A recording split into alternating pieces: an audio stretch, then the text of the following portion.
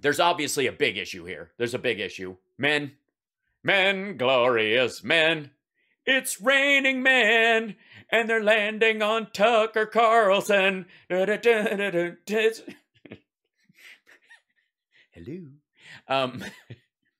Men in America. Now, full disclosure. I work out 3 times a week, about an hour a day on those days. I do little intermittent exercises in between, body weight exercises and some small hand weights I have at the house. I have a BOSU, like those half spheres that I do sit-ups on, okay? Oftentimes, when I am gaming, when I have the opportunity to do said things, I will often do, like, in between rounds, which there's usually a minute and a half or something. If you're playing Call of Duty, you will know. Between games, if you're playing online against other people to get reset into the next one, you got some time between. So I do one of 2 things. I clean or exercise. I do push-ups or sit-ups, or I clean something. Now, my kid, by the way, I have trained to do that as well. And when he is playing video games during the time of the day that I allow him to play games, in between games, in between rounds of the games, you exercise. You get up and you do some push-ups or something to keep yourself physically engaged so you don't become a lump. It's not hard. It's normal. It's a good addition to it. I'm just saying. Yes, I do have a shake weight. Also, yes. So this is, you know, I'm guessing, and I'm doing okay. 52 years old. I'm not trying to be, you know, bulky or anything, but we're all kind of going for that, you know, borderline Fight Club physique. You know what I'm saying? I'm a little squat for that. I'm 5'9", so I'm a little stockier than that. It'd be nice to have a longer torso, but what are you going to do? You work with what you got. The good part is where I don't have that long Brad Pitt, you know, torso situation. I do have wings. I do have, like, that thing's easier for me to get, so I can Rambo out if I want to. If I really apply myself at the gym, I can get kind of that, like, how do we handle it, John? Day by day. You know what I mean? I can do that. I can actually wing it out a little bit, which is good. So, you know, the Lord giveth, the Lord taketh away. I got a fairly decent taper going on. I'm proud of it. Some good shoulders, you know, cresting right now. Not too much. I need a little bit more for what I want on this side, you know, and here. I'd like a little, you know, and that's a little harder because you got to use lighter weights. It's a, you know, the shoulder cuff is a very delicate series of muscles, and it's a complicated joint. You don't want to just gack up giant weights on that. Are you out of your fucking mind? You know, you want to treat your body with some iron and with some honor in this process, and then, you know, give it some iron in the process, right? So there you go. Yes, torn rotator cuff is no fucking fun, right? So body maintenance, health, taking care of yourself, very important. And you should have your own vision of what your body should look like, and you should work towards it. It's nobody else's fucking business. I don't chase some sort of bizarre, like, externalized aesthetic. I want my body to look like what I want my body to look like. Fuck everybody else. If it fits into some sort of mold that I went when I was growing up, I was like, that's exemplary for a male physique for me. That's what I'm going to try and work towards. Will I get there? Probably fucking not. But will I stay within, you know, swinging distance? Of course. And of course, he's disgusted by this entire area. Now, understand that this is a gentleman who only has shoulders because he's wearing a suit jacket. And he's about to tell you the trouble that men are in. Something about lower testosterone or some bullshit.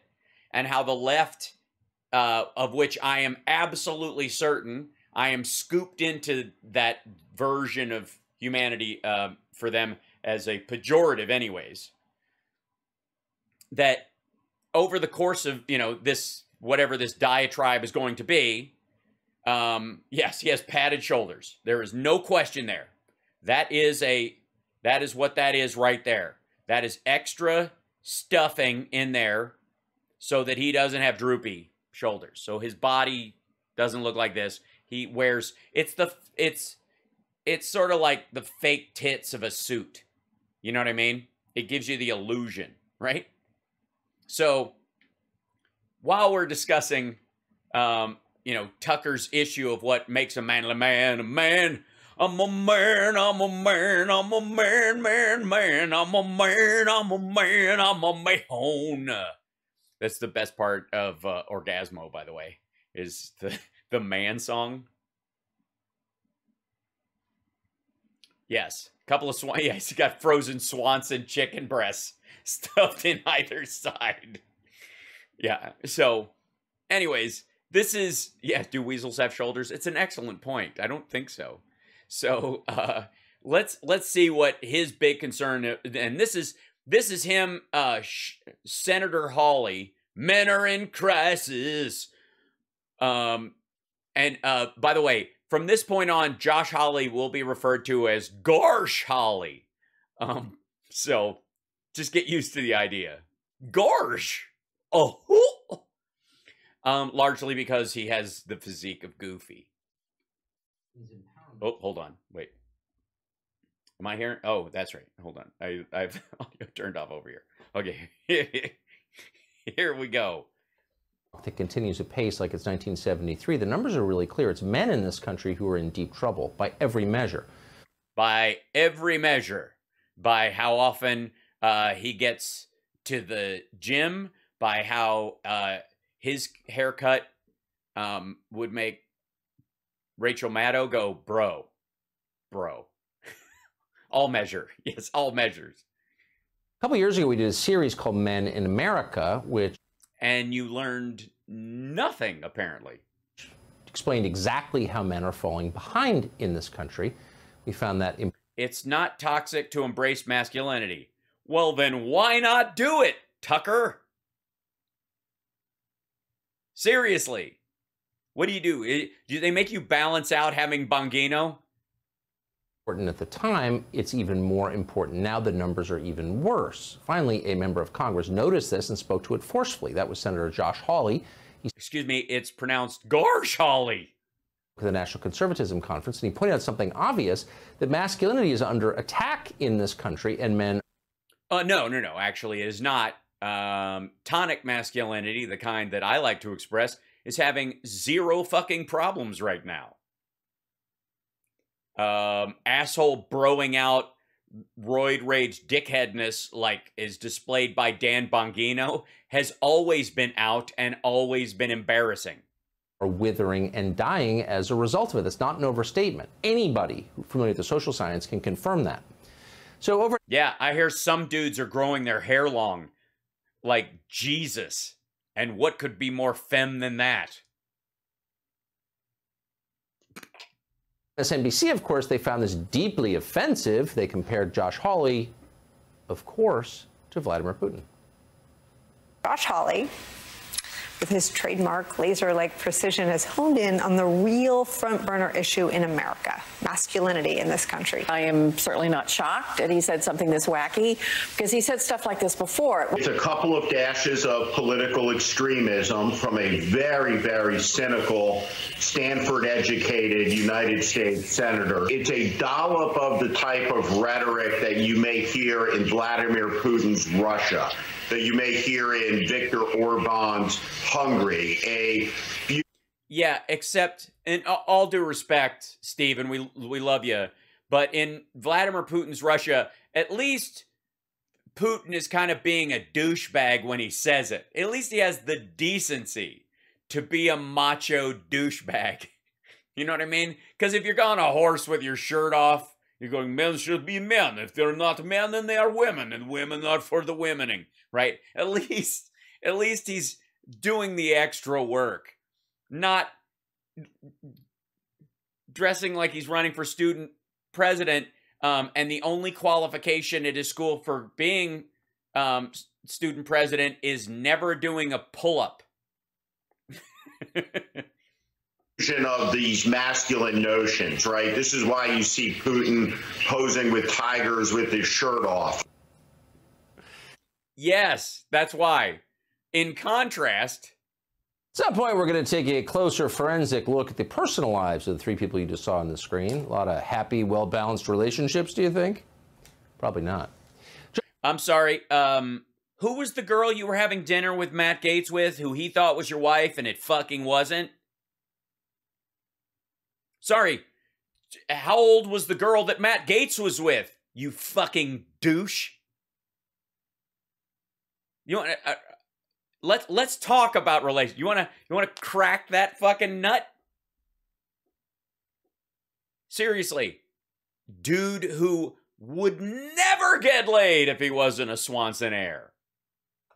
Hawley, by contrast, is the senator from Missouri about whom they were complaining. He joins us. Gosh. Literally. Hawley.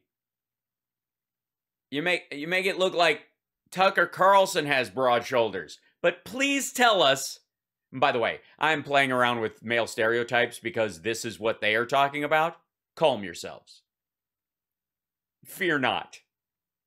If you want to have any idea, if you'd like, let me show you what I grew up with as one of my primary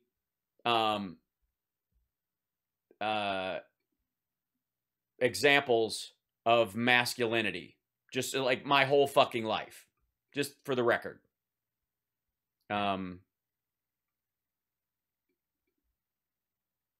Give me a second. I want to find an excellent picture. Yeah, here you go. There you go.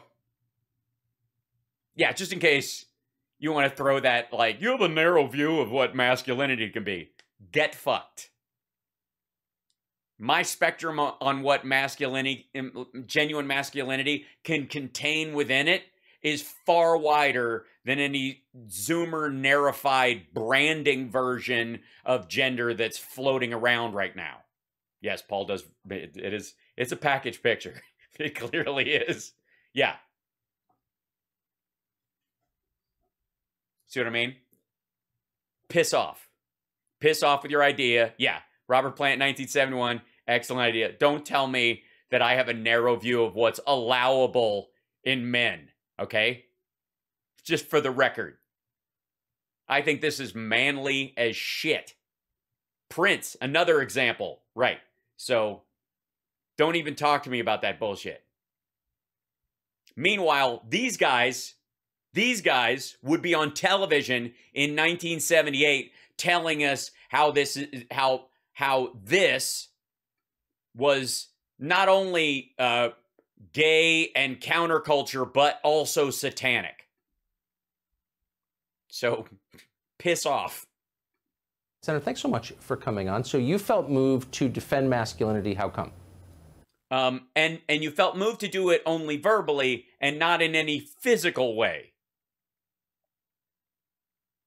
Like, I don't know, going to the gym or and bulking up or I don't know, refusing to manscape or becoming a firefighter and lifting heavy shit. I don't know. Yeah. Well, because it's in crisis. Men are in crisis, Tucker, as you pointed out. I mean, listen, we've got at least 16 million men in this country who are out of the labor force. They're not just unemployed. They're not even trying to work. And I'm talking about able-bodied men, prime-age men. We have an epidemic of... Prime-aged. Sounds delicious. What? Fatherlessness in this country. And what's the left saying? The left saying that America is a systemically oppressive place and that men are to blame and that masculinity is to blame. You know, if you want... Well, no. I mean, I think obviously the Weinsteins and the Epsteins and the Cosbys and the Matt Lauers of the world are definitely a problem we have to deal with. But I honestly am not running aground as a man anywhere I go. No one is pushing back against my view of masculinity. Like, what the problem is, and if I may, is that when I hear the word masculinity, I'm talking about the expression of a male to its healthiest and fullest extent. And when you say masculinity, you think that's just piggish behavior and being a douche. And you think attacks on pigs and douches is an attack on masculinity because that's the kind of shit you have in your ears. Be a man, if you are assertive, if you're independent, if you display those characteristics that psychologists have associated with men for decades, then you're contributing to the oppressive place that is America. I apologize. Dear God, will I ever be forgiven? I have exuded those traits in public, often, in my relationships, and as a human being. What, is there some sort of Marxist church of femininity that I have to go kneel in front of? Jesus Christ. That just isn't true, and it's time that we call that out, and it's time that we say to you. It so is. We have to call it out, Tucker. You and me, buddy. Men in particular, we need you. We need you to be responsible. We need you to get a job. And where is the I need you, I want you poster? You can make this country a better place by being who you were meant to be, and we should call men to that. God. Yeah, unfortunately, you're on the wrong show for that. I mean, I can't imagine why anyone would be anything but grateful to hear that. Why do you think that triggers the morons so much? The morons so much? Why would you think that triggers the morons so much? It doesn't. We think it's fucking hilarious that Josh Hawley is calling out the men of America for not being masculine, while he looks like Ichabod Crane in his college picture. The fuck? Both of you. Well, because the left, they hate this country, but they don't. Johnny says, I'm a bi man with a job and seeking a job, so fuck him. Exactly. And by the way, being bi is never within the package of what they would consider masculinity or being male. It's not allowed. It's got to be sliced out. It's where the horseshoe overlap between the transgender community and the right overlaps entirely. Gender, I mean, they're trying to do away with gender, and they don't believe in manhood or womanhood. I mean, these are the same people who are trying to do away with women's sports, let's not forget, Tucker. Right. So this is a war on gender all the way around, and I think the idea... Well, if you're coming to the defense of women, never mind, I'm going to withhold statement for a moment. Of having independent men, and independent women for that matter, but... Lonely people is what you're looking for. By the way, his complaint, if you didn't hear it, was that men are not going into the workforce and are staying home and fapping and playing video games. Hopefully not at the same time, because, sometimes you have to share controllers when you come over to somebody's house, and that would just be wrong. But technically, isn't it an act of independence to say, fuck this noise? I'm not for it. But you can't argue that it's a form of independence. Independent men who would actually go to work and be responsible and contribute to their families and contribute to society. That would be codependent men. Sorry, just kidding. The left finds that scary because those are not the kind of people who will just be told to fall in line by the government and do whatever the government says to do. And the left doesn't. By the way, a lot of those fuckers, the anti-vaxxers and are staying home, not going to work, and are fapping while playing video games. Are you out of your fucking mind? Want that. They don't believe in manhood at all. They think it's inherently oppressive. We've got to call... Well, no. I think you've got something... They don't believe in your manhood because they've seen no convincing traits that it exists at all. Citation needed, as the kids say on the interwebs today. I've honestly... The only people... I've had question my manhood were bigots while I was doing Queer as Folk or in reference to it because they're so afraid that it would impact theirs, which is hilarious. And as a man, I don't care. Them out on these falsehoods, and they are false, and we've got to call men to responsibility. For all of our sakes. Men and women need each other. Yeah. For all of our sakes. I mean, who's going to open the door for me when the morons are holding it closed? What? Don't they realize that men you have the responsibility to be able to carry, your family members in an emergency over a great distance? That's why I've worked so hard on expanding my shoulders with padding. If one group fails, everyone suffers. I mean, that's real. That's how we're made, unfortunately, maybe, but it's true. Senator Hawley. Unfortunately, maybe, but we're true. I see. What the fuck? I appreciate your coming on tonight and for the truth that you're telling about that. Thank you. Thank you. Hey, Sean Han. Thank you. That was a pretty, for a couple of manly men, I got to say that was a pretty soft thank you. For the truth that you're telling about that. Thank you. Thank you. Hey, Sean Han. Thank you. Thank you. That for the, for the truth that you're telling. Thank you. Thank you. No, thank you. No, thank you. Oh, no, thank you. I'm sorry. I wasn't going to be not manly today. I told myself I would manly.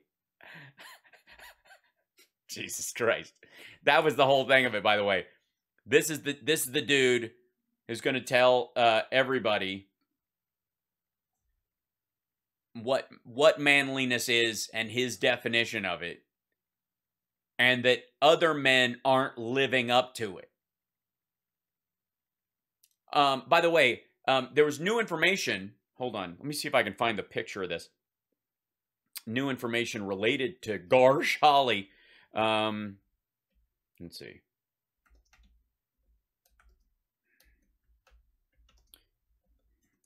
There is a lot of people who believe that this was a sign that that Josh Hawley was in on it with the January 6th insurrectionists.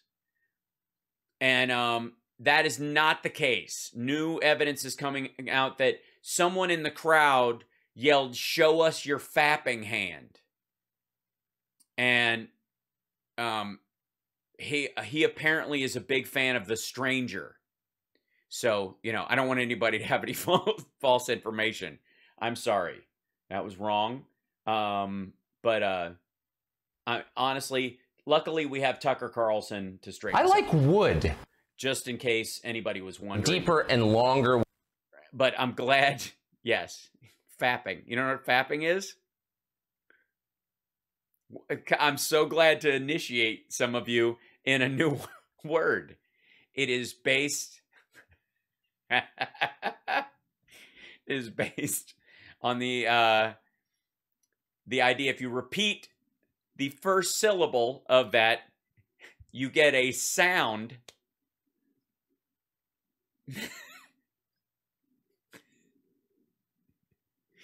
that is similar. Yes, like slapping, but right. So that's congratulations. And now you can add that as an adjective when you're talking about our favorite right-wingers who have manly issues because they are faptastic, they are fapping morons, they're psychofappalicious. So now you know. Someone yelled, "Show us your flapping hand." Your fapping hand, not your flapping hand. Your fapping hand, right? In this process.